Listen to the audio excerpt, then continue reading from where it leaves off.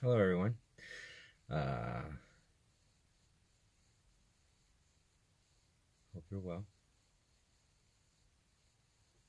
Today's quick thought, is about momentum. It's funny. I'm here at my friend's grave, and whenever I come here, I always get inspired. I guess I should come here more often. Um, as many of you know, I have an event called Mind's Eye Meditation, which we have every second and fourth Wednesday of the month at the Grove, which is a little shop, part of Bohemian High in Milford, or as some of you may think of it as Devon, right over the bridge. Easy to get to, 7:30 to 8:30. It's $10. You can pay at the door. You can go online too, but you can just pay at the door. What I do ask is if you could RSVP me, let me know, just so I have an idea of how many people come because of COVID. We like to keep everybody comfortable and spaced out. And at these events, we have people that lay down, we have people that sit, and we have people that sit legs crossed on certain pillows and blankets that we offer. It's a good time, actually. It's very relaxing, and the energy of the room is it's always good. It's always good. So obviously, it's for beginners. It's for those that feel that they can't. And so far, our record has been perfect. A lot of people have come that can't and left knowing now that they can. And that's a beautiful thing, because focusing on your breathing and sitting is something that so many of us have problems with. And in combination with a book that I'm reading, and of course the energy of being here with my friend Steve, I'm always trying not to just like promote meditation, because I mean, you go online, everybody's promoting meditation or yoga or this or that. My thing will always be back with education. So like, why? I mean, you could push something as much as you want. If people really don't get it, they're not going to do it, and they're going to try it at home and be extremely frustrated.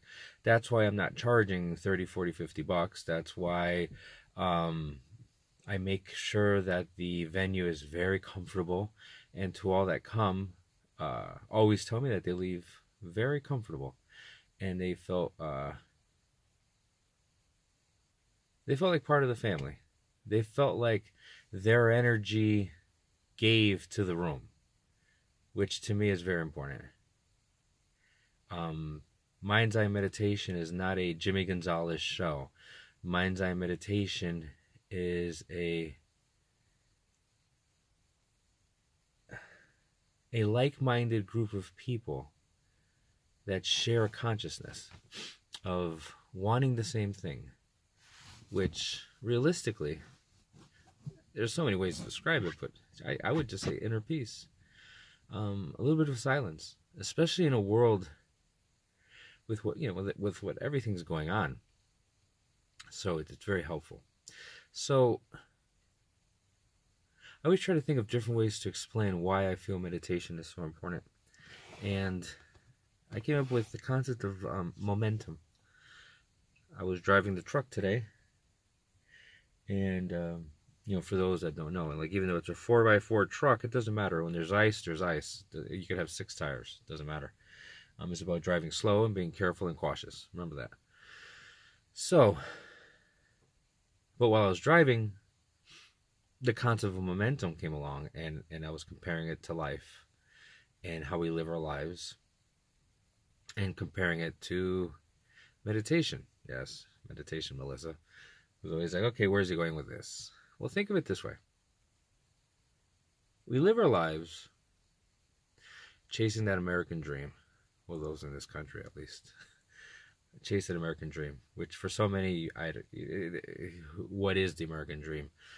To me, it's just basically, the American dream to me is coming to this country, having a background of a family coming from another country, which they really didn't have a chance to follow their dreams, whatever that may be. And I don't mean the dream of just, becoming wealthy. It could just be the dream of finding someone, of finding safety with your family in a new place, a new home, a new neighborhood, a place where your children could go to school, a place where you could have, I have to bring in the concept of pets, but pets. And, I have pets. I have lots of pets. And it's great to know that they feel safe in my home, and that I feel safe in my home, under my roof, in my yard, in my neighborhood, in my city, my town. And it's a beautiful thing. That's the ultimate success. That's the ultimate dream. Peace, safety, security, happiness. And with all that, you pray for good health so that you could continue to live like this. But what ends up happening is so many of us get on this rat race, and we end up wanting those things, and then the more money comes in, and the more doors open up for us, the more we extend ourselves thin. And that time with our family, that time with our children, that time with just walking our dogs, gets shorter and shorter, because we want that golden ring. And we keep working more and striving more and focusing more and making more. Which is fine. I'm not criticizing people. I'm just talking about myself. And what ends up happening is I feel that you lose something. You lose track of what was important. And when you find yourself working ridiculous hours to live a higher than standard life, but you're not around your kids anymore to do homework at night. Or, you have to work on Saturdays because you have to. And your kids don't have anybody to play ball with. Or, teach them how to do things around the house. And they become kids that are raised around today, video games. For me, it was basically TV, cartoons. That's all they did. I mean, the best thing that ever happened to me was that my mother got injured when I was about 9 years old. And I had to learn to do stuff around the house, which, was great. I learned to cook. I learned to clean. So everything happens for a reason. But you get caught in this momentum of life, and it's just like comparing it to, let's say, a good visual of, let's say, a tractor trailer. And, imagine, picture a tractor trailer on the highway, how big it is, how long it is, how powerful, how much weight it carries. And that tractor trailer is just going along the highway, and it's just driving forward. It's going fast. It's picking up speed. But it gets to a point that in life, certain things become more of a priority, and before you know it, that tractor trailer is now missing exits. It's missing events. It's missing holidays. It's missing that time to be with family, that time to be with friends, that time to just think for yourself, to focus on your health, which is fascinating when people always say, I have no time for the gym. I have no time to go for a walk. I have no time for that. It's that's just the most idiotic thing I ever heard of. It's but you have time to go to work. So, of course, that immediately, to some that are listening now, think, well, that's what do you mean? Of course, that's important. Right, but if you're sick and you're unhealthy, you can't work. That's just stupid. It should be a perfect balance, and that's what life is about. It's about balance. There should be a balance in health, balance with gym time or walk time to be with your family, time to be with yourself. If you're a religious person, time to be with God, time to go to church, time to be with those that mean a lot to us. But we're in that truck with that momentum behind us, and it's just moving, and it's just chugging along, not realizing that you're 18, you're 21, big events. Then you're 25, and you start thinking, oh my God, 5 years away from 30, and then you're 30, the big 30. And then you're 35, and you're like, oh my God, before you know it, I'm going to be 40. I wish I was 20 again. It was nice being 30. You're 45. You hit the big 50. And it's just like that truck is going. So in meditation, I think the effort is, the thought behind it is wrong. At least to me. I mean, everybody has their own perspective. My perspective is different because I've never really seen meditation as like a complete silence connection. It was more of like a way of, it's a pit stop. It's a way of just taking mini breaks to reevaluate your life and to, I don't want to use the word judge yourself, but just kind of like, it's almost like a report card. It's like, you go through and you're like, wow, I was a complete douche today. Or I shouldn't have said that to that person. Or I should have taken more time to do this. Or I could have been nicer. But to do that, you have to slow that momentum down. And not constantly. I'm not talking about like, well, I have to work. I know, but, ask yourself, what are you working for? Are you at the point that you're working to pay bills and to take care of your family and yourself, to have benefits, insurance, of course, and to enjoy life? So you're making the money to enjoy your life. Or you're getting to the point that you're making money and you're no longer enjoying life because the balance is off. And you're basically completely top heavy, falling forward. And now your health is beginning to suffer. Your friendships are beginning to suffer. Your marriage is suffering. It's just, and you're tumbling. And that momentum, that truck is just flying. It's plowing down the highway. And it's not taking the time to get off. To get off for an oil check. To check its transmission. To check its fluids. To see how you're doing. Because your health is everything. It really is. Ask Steve. He knows. Your health is everything. You don't have your health, you don't have shit. So again, to those people that say, well, I don't have time for the gym, I don't understand how it's not important. And again, let's just knock out the gym. In gym per se, it's like, okay, when you get home, you and your life partner, your wife, your husband, whatever, you go for a walk around the block.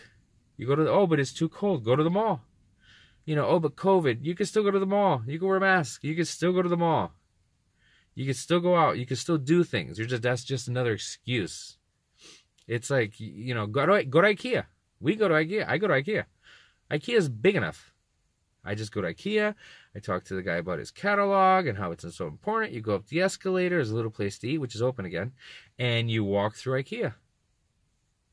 And you just daydream. I look at stuff. I look at chairs, I look at candles, prints. Maybe I could use a pillow. I don't know. You go down back all the way through the top, downstairs. You have your kitchen stuff, your lighting, your baskets and bins and desks and all that stuff. It's fun. A challenge for many of you. I challenge you to shopping. IKEA has the shopping carts that all four wheels spin. So I challenge you when you go there, and I don't care how old you are, have fun with it. And if anybody's watching you, who cares? I want you to walk straight, right? And be careful, make sure there's nothing around you. And what I want you to do is to spin it, either to the left or to the right. Allow it to do it in a completely a round circle, all the way around. And then it has to land right in your hands again perfectly. Okay, so none of this. It has to be like, and go, and grab it. Recommend that. Try it. It's fun. I do it all the time. And people see me, I don't care. It's fun. Because it's my life. And I'm not endangering anybody. Don't do it near the glass section. I tend to do it at the bottom of the stairs when you come back from upstairs. There's shopping carriages right there. It's a huge open space. It's safe. Grab your carriage, spin it, grab it. Before I stop talking about IKEA, they sell these chocolate cookies, the round cookies. It's like $6 for a box of a lot of them. I highly recommend you get like at least 6 or 7 boxes of those because those are like crack. They're good. But anyway, so with meditation, how do you get back to that? It's a pit stop. It's a moment to sit. It's a moment to be still. It's a moment to just focus on your life, and focus on now. Like it's not like really based on like I'm going to focus on my life and how horrible. Those things are. It's okay for them to come into your mind, but it's just there to really like take a moment and question why, who, what, when, where, why, sometimes why, and How can you better yourself? You know, what do you have more to offer while you're here? This planet isn't yours. Nothing you have is yours. Nothing you own is yours. Everything is borrowed, bought. It's temporary. It's temporary because the minute you die, it's gone. It's not yours. That's when people come along like vultures and take it all. It has no value. So, really, all you have to offer is you. The person you are. And what you can offer people. That's why you're here. And that's what makes life beautiful. But to do that, it's good to take these little stops, which I like to call meditation. And you just sit there. And if your mind races, let it. Like, the people have that issue. Oh, but my mind races. It's like, who cares? Let it race. It races. You realize there's nothing you can do about it. You can't pay your bills. You can't talk to that person. You can't take care of that to now. So you go, okay, you realize what it is. You're aware of it. And you let it go. And then you go back to some silence. But stop that momentum. Stop that tractor trailer from going so quickly. Be aware of your health. Be aware of how you feel. Be aware of who you are today. Why did you wake up the way you did? How do you feel? Do you feel good? Are you loving yourself? If not, have you forgiven yourself? Good drink.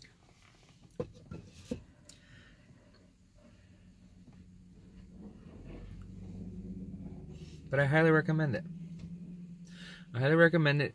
Investing in yourself. Investing in yourself by simply sitting. Sitting for 30 seconds, for 60 seconds. Just a minute.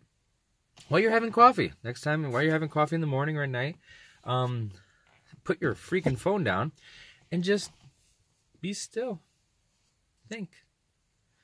Ponder. Stop that truck. Just for a moment. Think about what's going on in the now.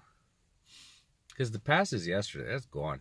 Whatever you may have done, all you could use that now is for education. To analyze what you did and why you did it and go, okay. But that's gone. Tomorrow, what's coming, hasn't come yet. Really, if you think about it. It hasn't come. So what's the point of focusing on that so much? Focus on now. The right now. How you feel. What you're carrying with you. If you have any baggage, let it go.